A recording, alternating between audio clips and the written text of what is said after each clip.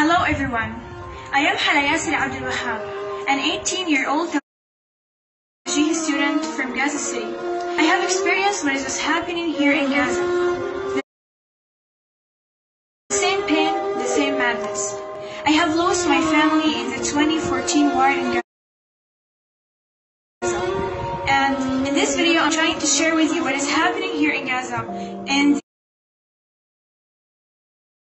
2021 war. Hello there. Hello from the most striking spot on earth. Hello from the place where civilians, mothers, and even kids are being killed for no reason.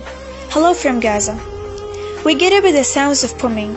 We sleep feeling afraid of getting up in another place, feeling afraid of losing our mothers, our fathers, our siblings, or our homes. Over 100 civilians were killed in Gaza City by the Israeli warplanes, 52 children and 22 women. Over 1,000 Gazans were injured and more are now homeless. Moreover, the Israeli occupation destroyed many high towers like Al-Jala, Al-Jawhara, Al-Shuruq and Al-Susi, containing many offices and residential houses. Imagine what also happened.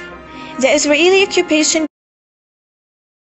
bombed inhabited houses on Al-Wahda street. At the same time, they bombed the street and the intersections in it. First aid is difficult to reach because the street is destroyed and people are under the rubble. They even bombed mosques, cemeteries, hospitals, banks, and streets.